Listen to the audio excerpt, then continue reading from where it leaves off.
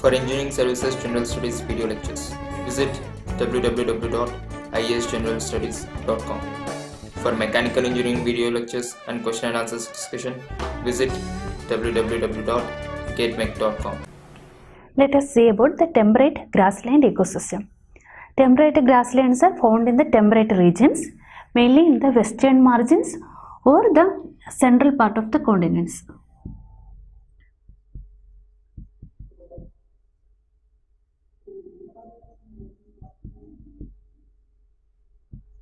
Because in these regions, the climate will be of extreme type. Summer will be very hot and winter will be very cold. That is continental climate. In such regions, grasslands form the major ecosystem. Mainly in North America, Asia, Europe, these temperate grasslands are very extensive. If you remember the Microsoft operating systems front desktop, they used to give a very greeny grassland with blue sky. That is the grassland found in North America. So these grasslands are found in different names in different continents. In North America, it is called prairies. In Russia, it is steppe. In South Africa, it is veldt. In Australia, it is down.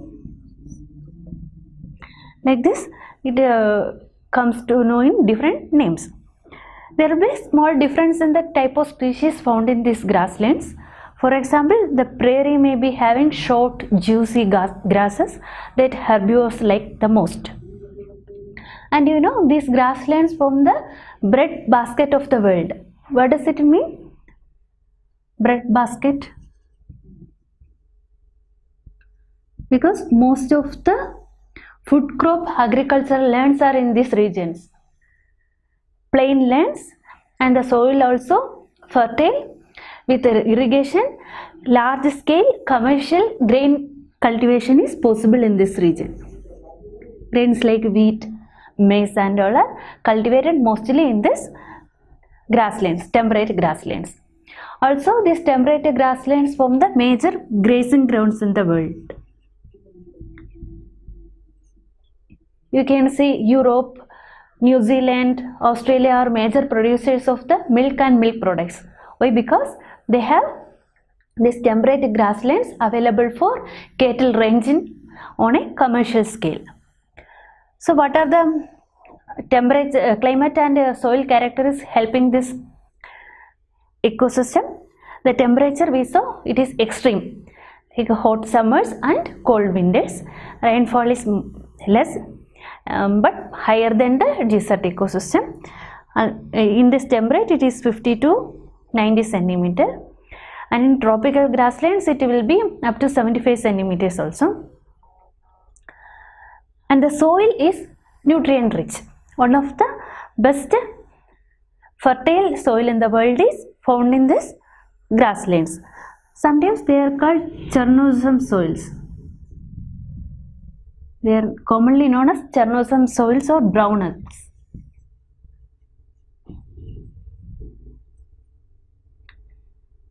Why they got this name? Their texture is like that, brownish texture. It is because of the base salts in the soil. What are bases? Bases are compounds of calcium, magnesium, potassium, sodium, etc. These are abundant in Chernosam soils or grassland soils. And these bases makes the soil slightly basic soil. How these salts are abundant in the soil? It is due to an action called capillary action. What is capillary action? Water tends to rise through narrow pores against the gravity. In grasslands, we know that precipitation is less, so the evaporation is little higher side than the precipitation. So more water tends to evaporate from the soil, and this water travel from the subsoils to the upper layers through small pores in the soil, and in this process it will bring up the salts also to the upper layers, and water will evaporate and the basic salts will get deposited on the top layer, and this will give the specific characteristic of the soil. That is, it will become nutrient rich, because grasses are plants which can thrive well in these basic soils. That is the property of the soil in these regions. And we saw grasses is the dominant community here. Different varieties will be there: tall grass, short grass, medium grass, and trees are occasional. Means, like in forest, these trees don't close the canopy. Trees will be distributed. Here there will be large open space. Their canopy won't close. Some of the common trees are oaks, willows. What is the factor limiting the growth of trees in this region? It is the water availability. Water is not enough for the large plants to grow, so it is dominated by grasses. And another factor limiting the tree growth is fire. We have about forest fires, right? During dry season, all the grasses will dry and the landscape, greenish landscape, will change to brown landscape, and forest fires are common in this region. Because of the fires, trees are not able to survive. They will get destroyed in the younger age itself, and fire is also a limiting factor in the growth of trees in these regions. Because of this open grassland ecosystem, large herbivores are found here, like bisons, cattle, antelopes, and the carnivores feeding on them like wolves, lions are the common animals in this region. Here also diversity is less compared to the tropical regions, but animals found are bigger in size and are found in large numbers, like they are found in herds. Thousands of same species will move together in herds. Herds of cattle we can find in this region. Other animals are rodents, and horses are also native of these regions.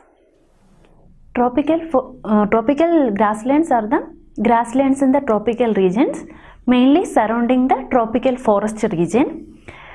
So it occurs in the continents of Africa, Asia, South America. In these continents, these tropical grasslands occur in great extent, and they are commonly called savanna.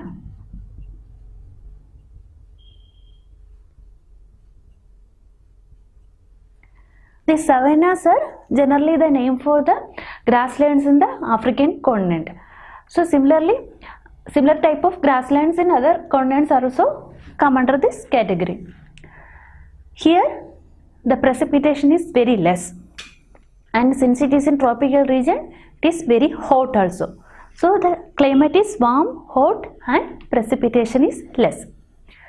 And the soils are porous. Porous means it is kind of sandy structure. The water retaining capacity will be less. And it is thin layer. There is no much organic matter in the soil. The humus content is very less. And so the soil supporting the plant life is very thin. And it is one of the oldest soils found on the earth. Because there is no much water erosion, the nutrients in the soil stay as such. So it is medium like fertile, means there is nutrients, but the water availability is making them not suitable for extensive agriculture or plant life. So in such type of soils, if you provide enough irrigation, it can be converted to agricultural lands. Like we are doing in Rajasthan region, using the Indira Gandhi canal and all, these soils can be easily converted to agricultural lands. Water is the limiting factor. So the main plant variety is grass. Compared to temperate grasslands, these grasses are short, tall and sturdy. But in temperate grasslands, grasses are shorter and are juicy. So it is suits the cattle most. Here the tall grasses, open grasslands, trees are very limited, only occasional trees are there, and these trees also fire resistant and drought resistant varieties. Like this, these trees in their barks itself they will be able to store water, in their trunks they will be able to store water, like some adaptations are there. Such kind of trees only will survive in these ecosystems. And these trees also won't grow very high, short trees. And thorny shrubs also found there. They are also fire and drought resistant variety of plants. And this grass supports a wide variety of herbivores. There are large variety of herbivores found in this region. Deers, antelopes, buffaloes, zebra, elephants, rhinoceros. So there are predatory animals also feeding on these herbivores. Large top carnivores like cheetah, tiger, lion, all top carnivores also available in this ecosystem. Plus there are some rodents, snakes and animals like hyenas. These are the main animals in this region. So we saw in the tropical grasslands, climate is the limiting factor. Water and fire are the limits for the tree growth. Why trees are not available? Because of the moisture limitations and occasional fires, forest fires. During dry season, the grasslands will catch, grass also will dry and they catch fire easily. Forest fire is a major problem in these regions. So only trees which are fire resistant can survive in these regions. For engineering services general studies video lectures, visit www.iesgeneralstudies.com. For mechanical engineering video lectures and question and answer discussion, visit www.getnet.com.